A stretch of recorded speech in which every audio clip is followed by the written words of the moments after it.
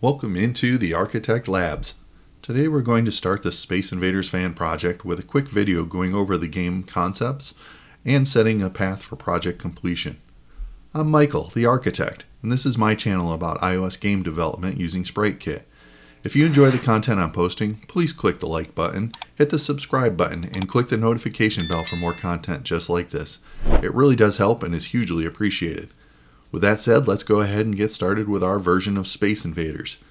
For those that have played the game before, and I'll assume that's just about true for anyone watching this video series, Space Invaders was one of the first recognized arcade classics that ushered in the golden age of arcade gaming. It's a simply built game, but incredible in gameplay. I've spent a small fortune in arcades playing the game, and it always was one of the first games I've got on any home gaming console.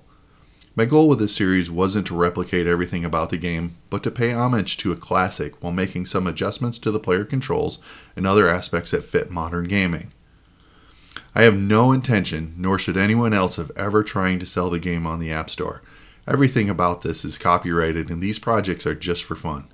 I wanted to teach myself a little bit of SpriteKit while sharing what I am learning and needed a suitable project to start the journey. Why not start here with a genuine classic? So what are we going to build?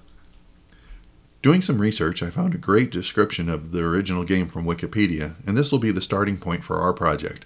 We'll try to stick to this template while changing some of the mechanics along the way, but this is a solid overview of the gameplay, movements, and scoring.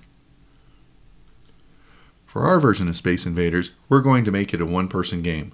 We'll create our own copies of the original sprites in GIMP, a free raster graphics program, and create templates from the static data in our screens to reduce the amount of programming needed.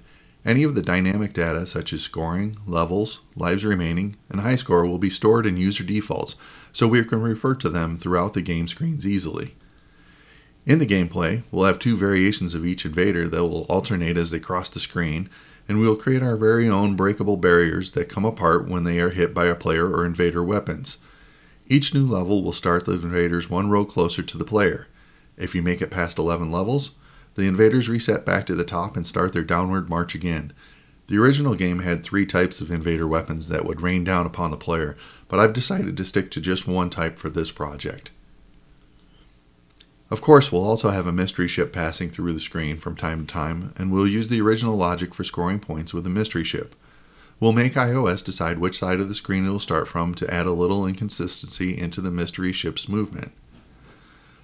Finally, we'll have a summary screen at the end of each level showing the player's accuracy and awarding bonus points based on that accuracy. This is a deviation from the original game, but one that I wanted to play with, and I think it really adds something to the game. I hope you're ready to start developing. When you're done with this project, you will have your very own, fully playable, somewhat realistic version of Space Invaders. Don't forget to click the subscribe button and hit the notification bell so you won't miss out when I post the other videos for this series. I would love to hear what other projects you may want to see in the future, so post your suggestions in the comments.